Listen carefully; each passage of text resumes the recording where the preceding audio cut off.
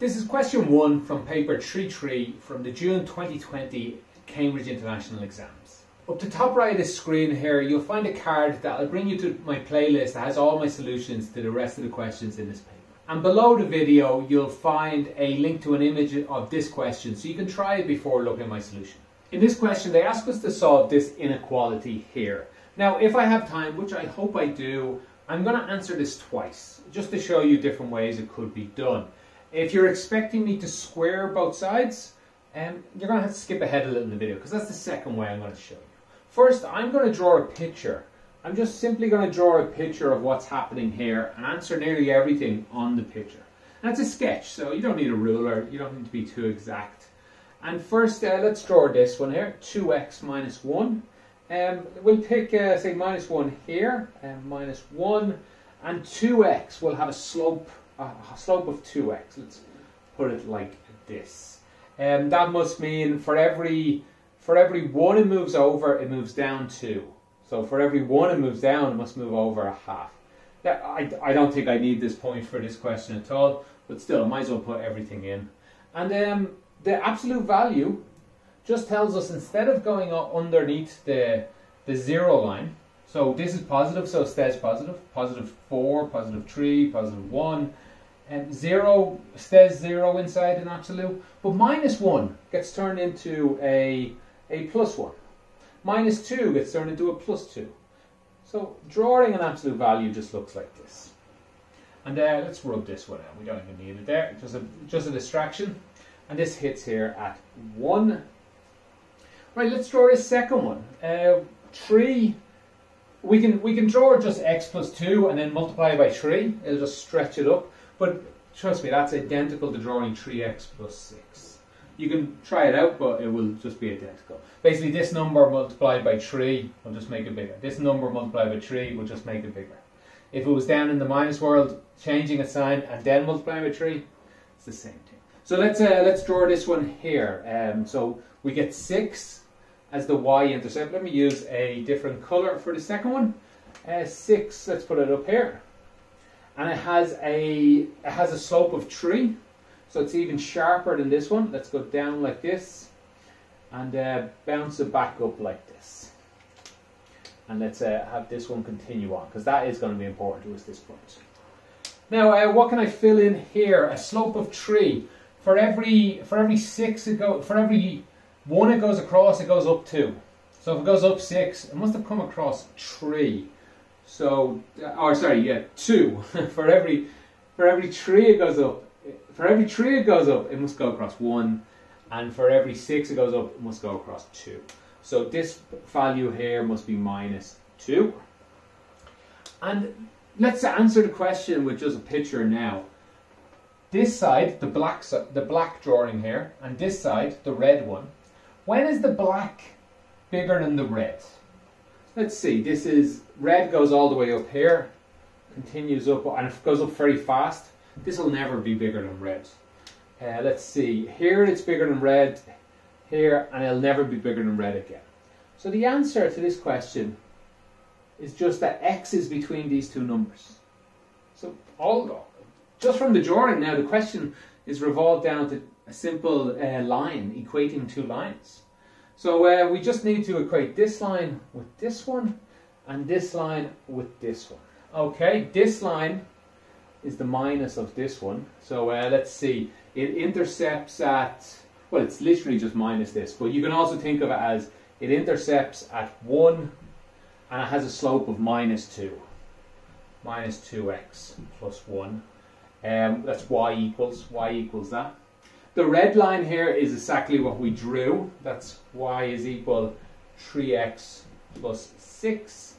And what other? We want to intercept this one again here. Y is equal minus 2x plus 1. And we want to intercept it with the minus of this one. That's y is equal to minus 3x minus 6. And then let's just solve these. And we find out we only need the x's. So let's just get rid of the y's. Let's take bottom away from top. That'll be a 0. 3 minus 2 is 5x. And 6 minus 1 is plus 5.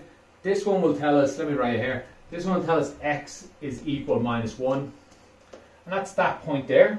So that makes sense to us. We knew it was between 0 and minus 2 from the drawing. And again, this one here. Let's take the top one minus the bottom. We'll get 0 is equal to x. 1 minus 6 is plus 7. And that tells us x is equal minus 7. Again, the drawing makes somewhat sense for that. My drawing wasn't great, but it's certainly in the right sort of area. So simply, the answer to this question is x must be, let's see, bigger, I always mix these up, bigger than minus 7 and less than minus 1. And that's it, just from drawing a picture and answering some very simple simultaneous equations. Now, if you have any questions about that, put them in the comments below. Otherwise, I'm going to rub this out and do the question again. I'll go fast enough because it's the more common way to do it. We're going to square both sides. I think it's a little longer and there's more maths involved. This takes more understanding, which is why I like it better. Okay, our second way of doing this is squaring both sides. This works because the absolute value guarantees that both sides are a plus number. So if we square a plus number, that's bigger than this plus number, let me start that again. This is definitely a plus number. This side is 3 multiplied by a plus number. So this is definitely a positive number. So if we know this side is definitely bigger than this side, squaring it should also be true. This side will still be bigger than this side. For example, that's not true if minus 2 is bigger than minus 4. Whereas squaring both sides this is not true. This is incorrect. So knowing that it's positive allows us to do this. So let's just go ahead and do that. We'll just square both sides because that will get rid of the absolute value. Because that's the other thing squaring both sides does. Plus or minus 2, if we square it, it'll just be a plus. There will be no plus or minus anymore. Alright, so if we square both sides, we'll get 4x squared minus 4x plus 1. So I'll just square. Yeah, I'll go fast in this because we've already done this question in the first part. This will be 9 multiplied by x squared plus 4x plus 4. Let's rearrange all that, get all the x's, everything on the left, I guess. Leave 0 over here. I'll just change this marker. And as magic, I have changed it. Okay, we have 9x on this side. Take away 4x, 5x squared. 36 minus, plus another 4 is 40x. And we have 36 minus 1 is plus 35. 5 goes into all of them, so let's sort that out now. We'll take 5 out, and we're left with x squared plus 8x plus 7. Let's factorize that more. We'll factorize this into 7 times 1 seems to work. X and 7, x and 1, and if they're both positive. Okay, so we know this is less than 0. 5 is a positive, so that's certainly not going to affect it. We just get rid of that. If 5 multiplied by this is less than 0, well then this is also less than 0. That's why I can get rid of the 5. I'm not rubbing it out for any other reason. If it's all less than 0, multiplying by 5 couldn't have changed that. Now at this point, we again have 2 ways we can do this question. And again, one of them is graphically. I'll do the graphical one first because it's nice and quick. If we draw this, it is minus 7 and minus 1. If you watched the first part, you'd know, you'd have expected that. And we have x squared, a positive quadratic. So it looks something like this. And remember what we're saying, when is this less than 0? Well, it's less than 0 when x is between these two numbers, minus 1 and minus 7. So x is bigger than minus 7 and less than minus 1, just like the first part. And the other way to do this is to notice that the only way to get less than 0 is to be a minus number. So that means that this must be a plus and that must be minus, or the other way around. Or that's minus and that is plus. So we just look at those possibilities. You might need to do this on some questions when it's not easy to draw a picture. X plus 7, let's say it's bigger than 0 and x plus 1 is less than 0. That's a plus, that's a minus, and they make a minus overall. That's what this is saying. Let's see what we'd get out of that. That would tell us that x is bigger than minus 7 and x is less than minus 1, which is the answer, but that's not the only possible answer. Let's see, or, well, yet anyway, we do know it's the only answer. The other thing could have been x plus 7 is less than 0 and x plus 1 is greater than 0. What will that tell us?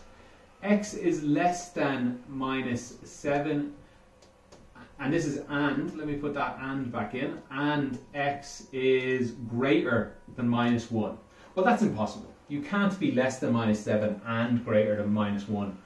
You can't be over here and over here. This one's impossible, so we can ignore it, and there's your answer. Or, if you wanted to draw the picture, there was your answer, or the first way I did it, by drawing a picture, that was your answer. 3 ways, well, 2 ways to get the answer, and the second one forked into another 2 ways to finish it. Right, I hope that answered you. It's a short question that I made long. I apologise for that, or I hope you learned something. If you have any questions, put them in the comments below. I'll do my best to answer. And until next time, have a great day.